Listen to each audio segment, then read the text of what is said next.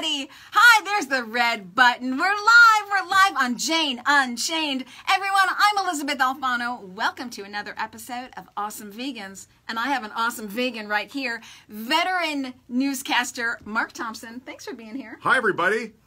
Listen to that voice. This is a big Jane Unchained day. Yeah, it is. Because the lovely Jane Velez-Mitchell was on my podcast for airing at a future date, and we just finished about an hour together. So this is kind of cool to have a continuation now. It's 2 for Tuesday, if you've not noticed. That's what we're doing here. 2 for Tuesday. Before we start, if you don't mind. Yes. Because you're so fabulous, would you mind if I listed off all of your accomplishments? Please. Yeah. So this just to I'll be make leaving the room for a few minutes because it takes a while. Just so that you can feel good. Okay, so Mark, and we were supposed to have a little bit more time before meeting today, so if I've got any of this wrong, you just tell me. Sure. So, Mark, you have been a newscaster, I want to say, starting on Channel 11. That's true. For at least... Yeah, let's not. We're going to get a long time. Okay, we won't.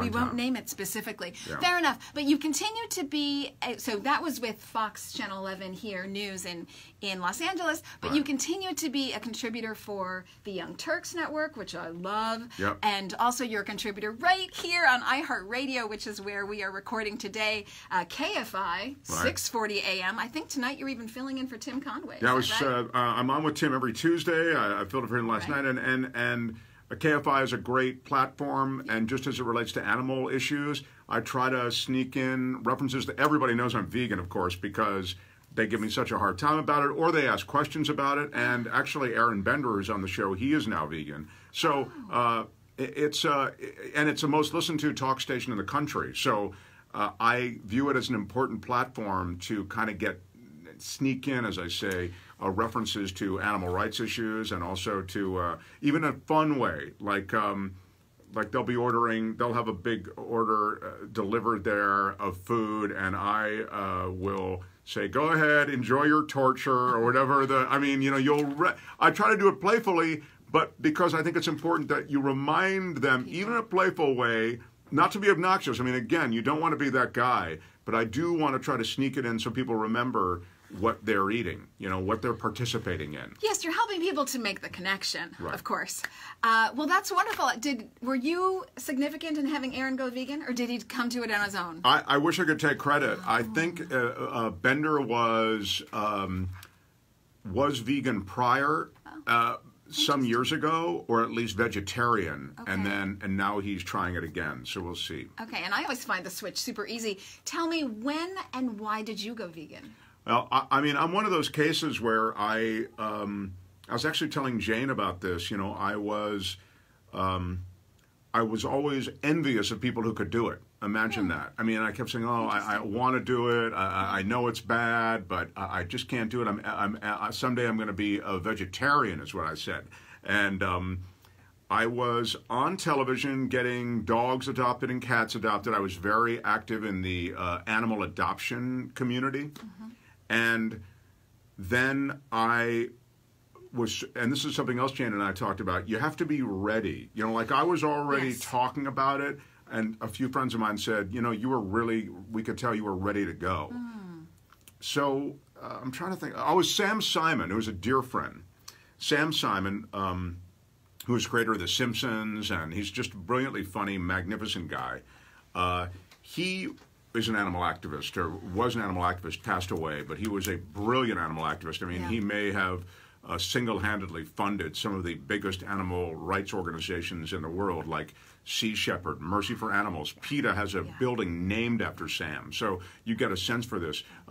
And I should mention, not just animals, he's the biggest single contributor to Save the Children in the history of the organization. So Sam Simon was a brilliant philanthropist and, as I say, a creative mind, creator of The Simpsons.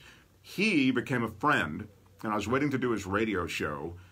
He had like an internet radio show, and they were talking about some of the things that are involved with animals and their treatment in the animal agriculture world.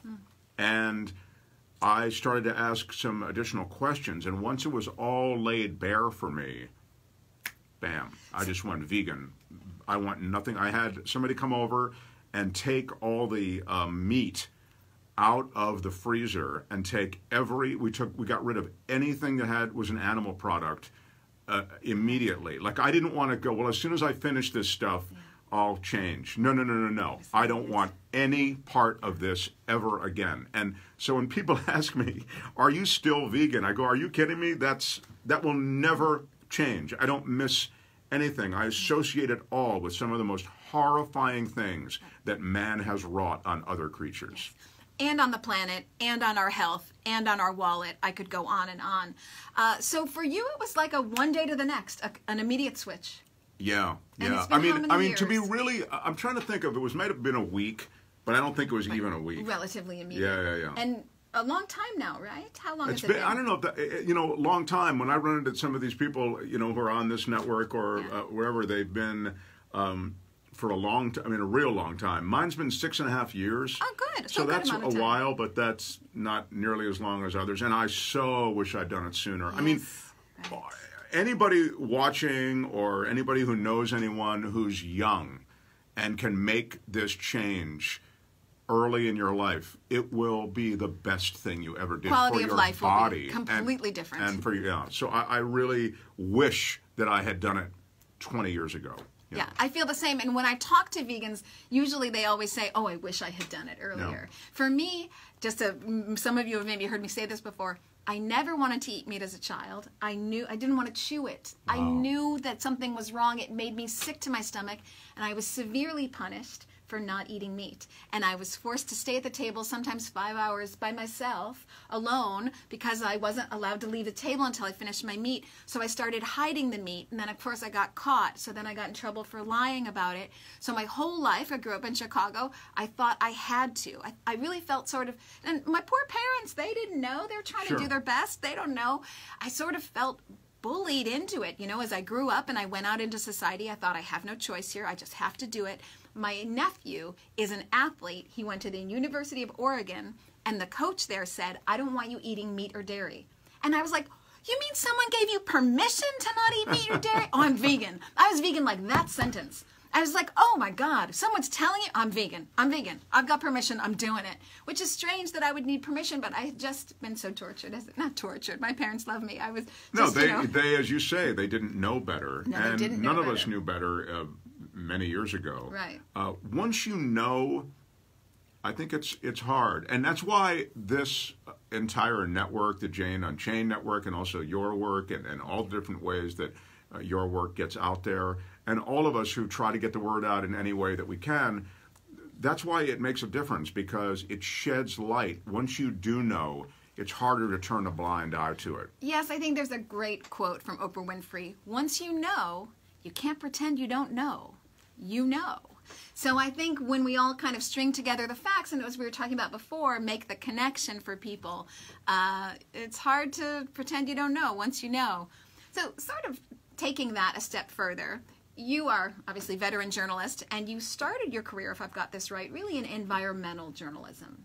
Right. I've always done weather. I've kind of had this weather thing. They had me do weather and environmental science reporting. Mm-hmm. That was probably at the broadest scope of my career as a journalist. I was able to really do some things that were challenging. The thing with so many environmental science stories is you have to explain the situation, the scientific study perhaps, or discovery oftentimes, and then you have to then turn it into a story. So in the case of the environment, you have to set the stage, what's going on now, this is what's happening, and you have to do it in a minute and a half when it's on television. So it presents some challenges, but those were some of the most fun challenges that I experienced. Well, I wanted to ask you, because we've had an environmental nightmare, and as we have more and more climate change, this becomes more and more frequent. So obviously we had Hurricane Florence, which is an environmental nightmare, and I find that there's lots of online writing about the environmental situation, and of course how many animals. To date, it's 4.1 million birds and 5,500 pigs, although that number is going to rise because those who were fortunate enough to not drown intentionally in their factories, they don't have access to food because the roads are still flooded and they can't get foods into these processing farms. So a lot more animals are yet to die. So there there hasn't been any coverage of the animals, what's happening to the animals online or specifically on TV, where there's been almost no coverage at all. And I wondered if you could give your perspective as a veteran journalist, specifically in the environmental world. Why isn't mainstream media covering this? The answer on so many things is if it doesn't make sense, it's about money. And I think it is about money. I think big agribusiness drives so much of the commercial support of newscasts around the country. And as a result, you don't see a lot of things critical of agribusiness. They talk about the loss for the farmers, quote, farmers. They're huge industrial farmers, of course. Yes, they're businesses. Yeah, but they're businesses, exactly. And because they're businesses, because they're such robust, big agribusinesses, they really, in essence, buy the silence of the media and journalists. So you hear again of the loss of that these farmers have suffered, and they'll call it livestock. You know, they lost X in livestock, but you don't hear about it as Jane said a great thing. I hate to quote Jane on top. She's so smart, and the way she says certain things. And one of the things she said was, if I told you I'm leaving warehouses, sheds, industrial farms full of dogs to drown, it would never happen. They would chopper in people to rescue those dogs. But when you leave pigs and cattle behind, chickens, we don't hear about it at all, as you just noted. It's shameful, it's reprehensible, it's obscene, and it's money. That's the reason you don't. But here's a story as well. Even if you don't want to cover it from the animal perspective, which there's something seriously wrong if you can't see that perspective, there's a business perspective. So we had Hurricane Matthew in 2016. The same thing basically on a smaller scale happened. We haven't changed any of our practices. What insurance company would sign up to insure? And I'll just tell you from the animal perspective, what that means is they're letting all those animals die, they're paying to restock them as if they were furniture widgets, and we're going to do this all over again in a floodplain.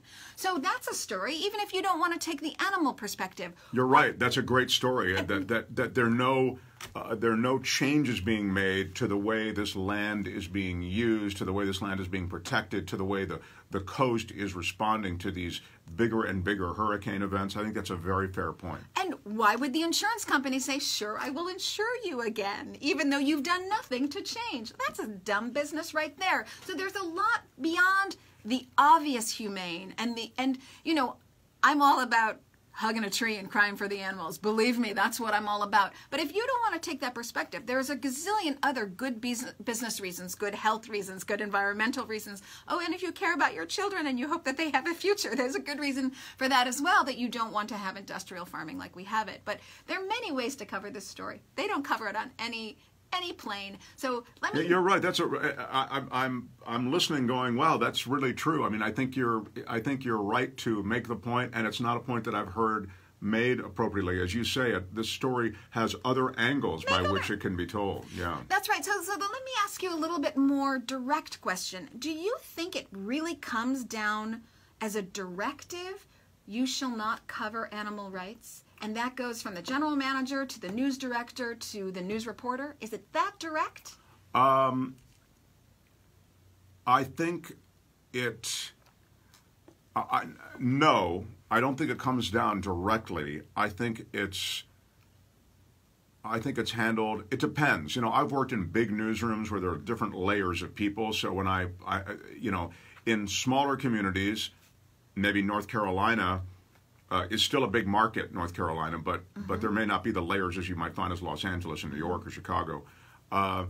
It may be a news director who goes, no, I want to concentrate on the farmers. There are viewers. There are people. People are concerned with the farming community. They work in the farming communities. I want to hear about the workers, how they've been displaced. I want to hear about the farmers and how they. I think that's the way the message is. It's not don't cover the animals. It's I want to hear about the farmers. And so if I were to be the reporter out there and I were to did something like, and the loss of animal life here is unspeakably great, they would go, you know, I understand that is one of the, I don't think we need to talk about animal loss of life when so many people have lost their lives and their livelihoods. My point is, that's the way they would rejigger it. I see. I suspect that's the way it goes down. I see. Although I will say, and I understand that perhaps this is not the perspective in North Carolina, but around the rest of the country, people who have seen those numbers, because I've been asking people, granted this is just my,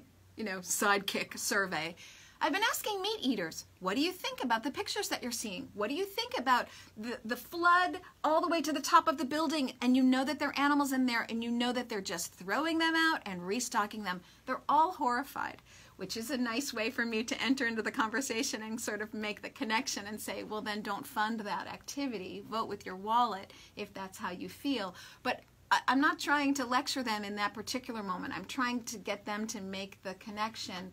And most people, when they see those photos, I don't know if you've had this experience, they're not for the farmers. They feel that it's an enormous waste. Yeah, I haven't had that situation where I've confronted people with pictures or even had that conversation. I applaud you for having it. You can't look at those pictures and feel good about things. You can't look at any of the things that are happening in the wake of